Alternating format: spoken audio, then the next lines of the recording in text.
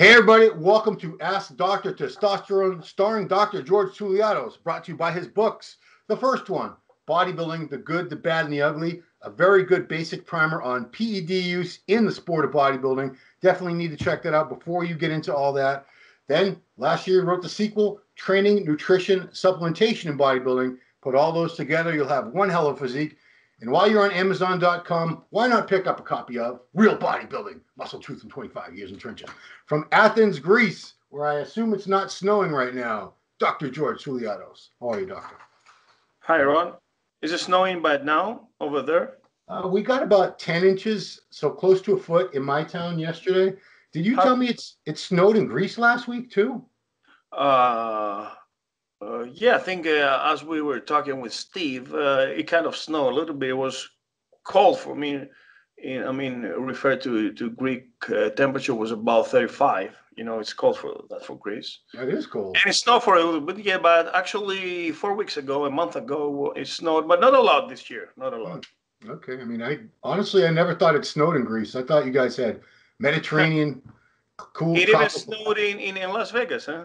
Yeah, I saw that. So anybody who thinks the climate isn't changing and all that, I don't know, dude. The evidence is piling up. So I want to congratulate you. Last week, the 100th episode, big milestone, and you got an interview with a guy I've never been able to get an interview with. And I've asked him probably 20 times, Steve Bleckman, owner of the company Advanced Research Media. And I asked, he said, you know, I did it because it was George. And, you know, I feel he's very grateful to you for doing 100 shows. It's a big deal, so that's why he did it. But man, it was cool because I've never been able to hear him on anything. I heard things from Steve that I never knew about, the muscular development, the natural edition, you know, and that he likes the mass monsters, the freak shows, you know, he supports this, and of course he's a big influencer for everybody. Yeah, I mean, he's like, people don't understand. He's not just a businessman. He's not all about that. He is a real fan of the sport. He really keeps track of all the top pros, the up-and-coming pros, even top amateurs. You know, he's always looking for anything that can be great new content for the magazine, the website. He's part of the industry. And actually, along with Joe Weider and Robert Kennedy, they were the three main publishers. Yeah. You know, and he's the last cast tunnel. And also he owned perhaps the most quality supplement brand ever, Twin Lab. Yeah, I mean, anyone who's over the age of 40, you probably used Twin Lab supplements. I remember remember Ultra Fuel that came in glass bottles? Everything, yes. Everything. I love those things. I felt like I couldn't even work out unless I was drinking one of those. That's how crazy I was back then. But man, they had great Ripped Fuel was the first really effective fat burner that we ever saw, and there was a Ripped Fuel Extreme in 2001. Oh boy. Yeah. Yeah, I mean, to this day, people look back and say, man, I miss Ripped Fuel. That stuff was great. Back then, it costed 80 euros, so perhaps $90, you know, the bottle. Wow. 20 years ago.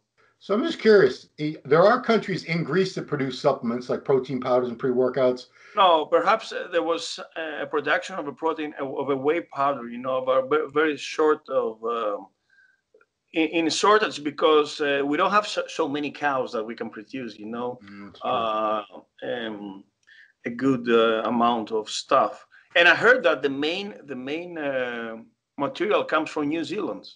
New Zealand is the #1 in production of milk, you know, and they take it from there and then they make the whey and the casein, you know. Yeah, but Twin Lab was a big deal in Europe at the time too, right? Yeah, and of course, it was made in New York, I think so. Yeah. So anyway, well, good job getting him. I don't know how we could top that. So I guess we don't have to worry about it for another 100 episodes, right? When we get to 200. But real briefly, also wanted to say, even though Giles, you know, I was interviewed by Giles also. Giles that's right. That's right. You were on that show before, actually, but it came out the day after with Steve, you know, on Wednesday. And we talk about the Olympia, of course, and I told him my predictions. It was almost to the point that just 1 and 2, it was reversed. So I had Brandon 1 and Rami 2, and there was the opposite, you know. But I had in first place Heath third because I had a hunch he couldn't reverse his bubble gut, you know. So So you were right on. So you had Hadi in fourth and Bonac in fifth, just like that. Yes. Like that. Yeah, Wow. yes. Wow. Very accurate. Man, I could bet, you could be a gambler. Yeah. Next time we're in Vegas for the Olympia, you should head down to like a roulette wheel or a slot table or something. Slot table, the slot machine. Anyway, yeah, let's get into some questions because when we do the interview shows, we don't answer questions. So luckily we have a pretty light week. We didn't get 20 questions and we didn't get any that were this long, but Yeah. we got some good ones. Here's a good one. What sort of cycle can a bodybuilder do if he's really sensitive to gyno and aromatization?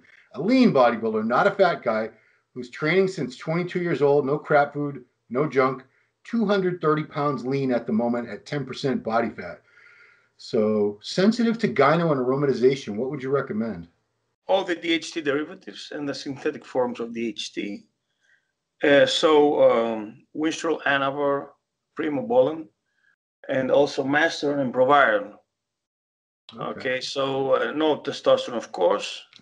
He can also use halotestin, which is liver toxic, but it's not aromatizing, Yeah. This is a dry cycle, it's purely pre-contest. I didn't make, this isn't a question, but I saw a video that really, it got me so upset. It was a 14-year-old boy who's on Trenbolone because some guy at the gym sold it to him.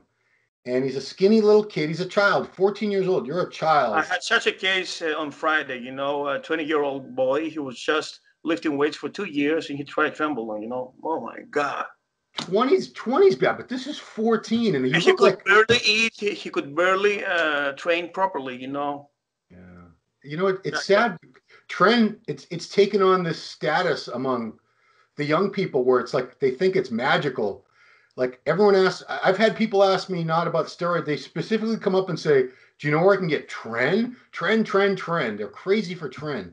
They're asking for magical advice, super fancy exercises, super astronomical diets, and they don't know the fucking basic stuff. It's like you want to drive a Ferrari without having your diploma, Yeah, I get it because when I just turned 18, I just learned about bodybuilding. I got a Flex magazine came in the mail. I went to the bookstore and I saw two books, the Nautilus bodybuilding book and the Nautilus advanced bodybuilding book. And I said, well, I want to get there quick. I'm going to get the advanced book. So I started off on like their advanced routines with all the drop sets and supersets and all that crazy stuff. But yeah, I understand what it's like to be young, but 14 years old. Oh, I want to see the guy who sold it to him. I'd like to talk to that guy. What a jerk. Well, you have to talk to his parents, actually. His parents obviously have no idea what's going on, but the kid's he took down the video where he was talking about being on Tren, and now he's just got a couple workout videos. He's very thin. Listen, Ron, you need a really good reason to start so young. I mean, are you a super talent? Are you drafted to NFL? So what the fuck are you using these? Just to be a beach boy or a hot lover, Yeah. Even if you're super talented, 14, no 14-year-old in this world should be using steroids. You need to do it after your puberty, your hormones to be released, get your full height because you're going to short off your posture, your stature, Yeah. And it's not a good idea. Yeah. Sometimes I wonder if I should have started lifting later. Maybe I'd be a little taller. Who knows? Because I have a younger brother who used to be almost 6'2" before we all started shrinking. Anyway, next question, doctor. Best dosage of deca for women. How long should it be used? Just for muscular and bone health, not performance enhancement. Come on. For bone health? Bone health. Well, they don't know. This is going for the elderly. You don't have osteoporosis when you're young. You have the estrogens. Hopefully. So I would say only for bulking purposes for 4 weeks, perhaps 50 milligrams per week of deca. They will not turn androgenic side effects. But I'm talking about bulking off-season bodybuilding, not for bone mineral density. You don't have a problem as long as you have menstrual cycle. Well, just take vitamin D and calcium. Yeah, I'm saying because I know that is a concern for women because they do leach calcium out of their bones. Yeah, but this is after the 40s, after they stop the menstrual cycle, and in the absence of estrogens, then you have fragility in your bones. So just pop a bunch of calcium. She has to lift weights because this also strengthens the bones and the muscles. Yeah. Take calcium, take vitamin D, the levels in vitamin D to be high. See some santan, in order to synthesize some vitamin D. That's all, man. Okay, good enough. Now, next one is, how can I lower hematocrit with losartan? I don't even know what that is. How much to use, what dose, and for how long? Are there any side effects? What is Well, losartan? losartan is a medication against hypertension, to low blood pressure. And I'm taking losartan now almost a year at 50 milligrams a day. Yes, and it's quite promising to control hematocrit. Okay. Yeah. So you can try this, and actually it can reverse your LVH and remodel your heart in case you have LVH out of steroid use and high intensity over the years of lifting. So by lowering your blood pressure, then the LVH might reverse in the long term. Wow, so it can, if your left ventricle has grown, this drug can help it. Yes.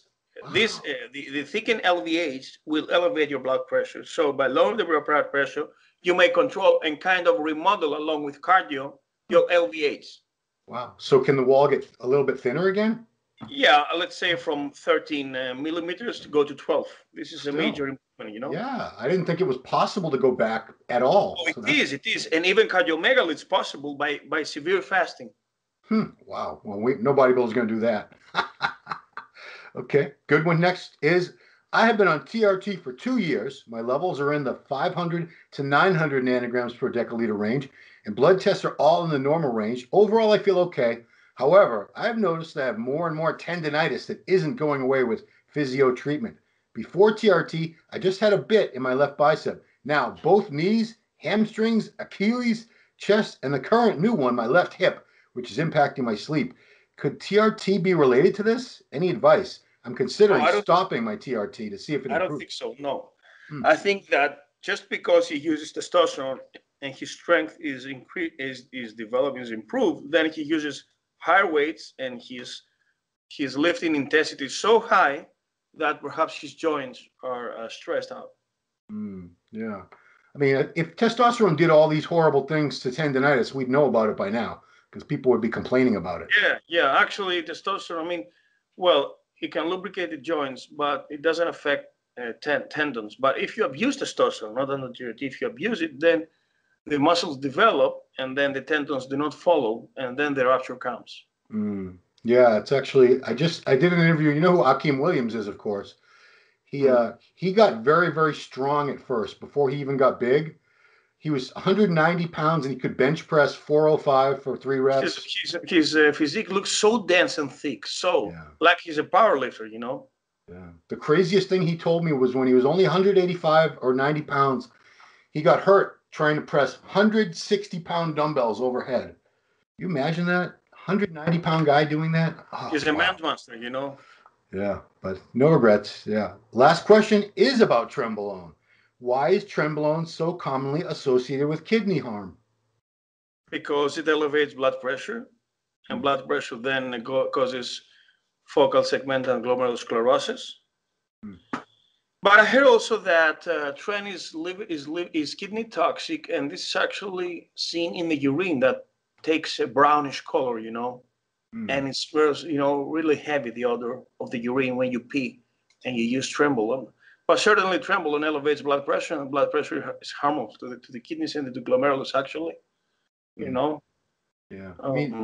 Are you seeing a lot more people having health problems because directly linked to trenbolone? Because this is my theory, is I think people don't realize how strong it is per milliliter.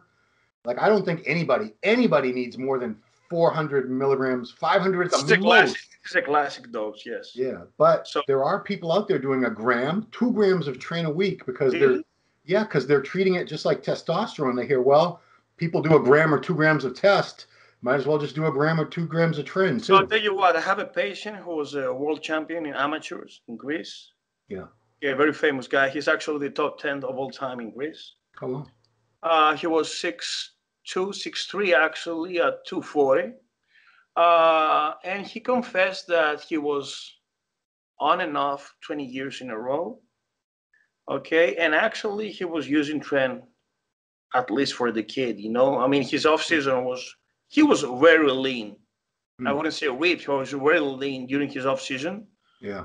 And he developed initially creatinine 1.5, and then it went up to 2, and then up to 2 to 3. His blood pressure also was 18, 19, the systolic, and now he's stage 2 kidney failure. Oh my gosh! Wow. He's my patient on the GRT, but he has kidney failure, and this is a steady condition, of course, and we hope it doesn't get worse. Yeah, because Boston Lloyd, he's only 28 years old. Yeah, I watched a silly video that he was laughing, taking. Of course, I watched the video with you in corner, and he took it so irresponsible, He's so young at 28. Imagine he's going for dialysis, 3 times a week for the rest of his life. This is fucking crazy. This is misery. I know, but I want to look back because he thanked you on his Instagram for an article that you wrote with somebody. Me? I gotta find it. Sorry to keep you guys waiting. Was it on muscle development? I don't think so. I think so. Listen. It was on blood pressure with a show with Carl Lenore. Carl Lenore, yes. Yeah, Superhuman Radio, yes. And that day I got 100 followers just in one day, So yes, it was the silent killer, the blood pressure. And actually, blood pressure can give you a stroke, okay, with systolic blood pressure, aneurysm, under a squat, of course. But gradually, it may kill your blood vessels by making them sclerotic. So atherosclerosis means deposit of cholesterol along with hardening of the vessels because of blood pressure and because of nicotine and smoking. And then we have the rupture, okay? Yeah. And it's the silent kidney, and then gradually degrades the filter of your kidneys, which is the glomerulus, Yeah. That filtrates and enters blood into urine, Right. Because he blamed his kidney failure mostly on this one peptide, or I don't know what it was. So it's multifactorial. All these steroids elevate pleasure through aldosterone, especially trembolone, okay? Now use the stimulants also. If you don't do too much of cardio in order to relax your vessels, okay? Take extra sodium, and even in this peptide that he used, it's multifactorial. I wouldn't blame just this, All the bodybuilders elevate the thickening left ventricle that elevates blood pressure. It's a circle. It is like a chain reaction, Yeah. Until I started doing these shows with you and Dr. Thomas, I had no idea that high blood pressure could harm your kidneys. I had no idea. I just thought high blood pressure must be bad for your heart. I didn't even know how the kidneys could be harmed. I hear people in kidney failure, and I'm like, yeah, it's the main regulator of your kidneys through the renin-angiotensin system. Okay. Angiotensin is also vasopressin, which is the antidiuretic hormone. Okay. Yeah. I'm sorry, the renin-angiotensin system. Yes. So they regulate blood pressure. Yes, kidneys. Yeah. So I guess, the message we still need to get out to all the bodybuilders out there is to monitor your blood pressure. Because if your blood pressure is high for a long time, it's going to destroy your kidneys, and you won't even know it till it's too late. And also, you may do a squat, and then during the 8th, 9th rep, it's over. You collapse. And then you in the best scenario, you live with the paralyzed your jaw like Kurt Douglas, Yeah.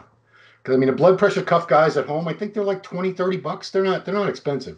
You can check your own blood pressure every day. Even if they're more than that. I tell you that bodybuilders, because they have huge arms of 20 inches, they need cuffs to be large enough, because if they use the casual cuffs, then they pseudo elevate the blood pressure. So make sure it's super extra large, in order to interfere, because if it's compressed too much, then it does not react like with the sedentary people, Yeah. Well, the good thing is in the United States, we have so many obese people that every doctor's office has a cuff big enough for a big fat arm that's like that big, even if it's 20 inches fat. So most bodybuilders are in good shape. Yeah, I've seen wheelchairs here for obese people that are like 4 feet wide, and that's just for one person. They're huge, heavy-duty wheelchairs for somebody that weighs like 500, 600, 700 pounds. 700 pounds. Anyway. Yeah, we have a good show called My 600-Pound Life. You check that out sometime. It's on TLC. It's all people. You have to be 600 pounds or over to be on the show. And they have a new person every week, sometimes 2 or 3 people. Anyway. Well, so, Ron, have you heard about the shows? When they're going to start? Yeah. We have May. Show? We're going to have 3 shows in May. We're going to have the Indy Pro on May 8th in Indianapolis, New York Pro May 15th in Tampa, Florida, and then California Pro the 22nd. It says California. I don't know where it's really going to be. It might be Florida, who knows? But 3 shows in a row, and yeah, who would we? The New York Pro will take place in New York. No, Tampa, Florida. That's fine. Just have everything in Florida this year. Just make it easy. The gyms are all over the states open with a mask. Yeah. Yeah. I don't know too many that are. Yeah, I don't think in LA they have outdoors gyms in Venice. Yeah, there's an outdoor deck. I think even when you had to wear a mask, even when gyms were closed, a lot of places they could still do outdoor exercise classes. You know, if you want to go to some parking lot or a park, you do I don't know, aerobics or something. But yeah, gyms are open with masks. You guys have to wear a mask in Athens, I assume, right? No, they're shut off. Oh, they're all shut down again? Oh, yeah, since November 1st. And I think they're going to take also March. Did they ever open up? Weren't they open for a little while? Yeah, you were posting. Well, they opened up from June 15th until November 1st. So 4.5 months. Oh, well. Yeah, luckily, you invested in a lot of equipment so that you don't. It paid off. You're doing everything at home. I see squats, deadlifts, everything you could do at a gym except, different machines. Yeah. Free weights are the best anyway. Yeah. Cool. Well, Doc, it's been a quick show. That's no problem. I got to go out and do a little more snow cleanup before I can go to the gym. So I appreciate it. You stay warm over there. Congratulations on 100 shows again. That's a big deal. 101 now, huh? Yeah, 100 like the Dalmatians, 101. Yeah, we're doing well. So as far as guests, we'll see. We'll see if you want to have anyone else on the show. It's your show. Yeah. You do what you want. We'll see. I'll do my PR. Okay. But for now, guys, you can put your questions in the comments below, and we'll get to those the next time we do questions. So you don't have this opportunity very often to have an actual medical doctor who's also champion bodybuilder, walk the walk, talk the talk, can answer all your questions the right way, not just some dope at the gym. Hey, bro, what about Tren? Yeah, don't do that. Ask the real people who know. So, Dr. George, thank you so much for taking the time, sharing your knowledge, your expertise. Everybody head over to Amazon. Also, check out his site. Is that site all in Greece, gtool.com? No, they have 2 chapters, the medical and the miscellaneous. There are almost 80 articles in English. Oh, well, there you go, guys. So if you want to check out a lot of the great articles, because Doctor writes for Muscular Development every month, but he has a lot of great articles on his own website there. And actually from March, Muscular Development, my new series of articles in my column, so training and supplementation and nutrition. Yeah, well, that's the next one. Cool. And of course, on the website, you still contribute articles too, so that's great. Check it out, guys. All right, everybody, thanks for watching. Ask Dr. Testosterone, starring this man, Dr. George Souliatos. We'll see you next time.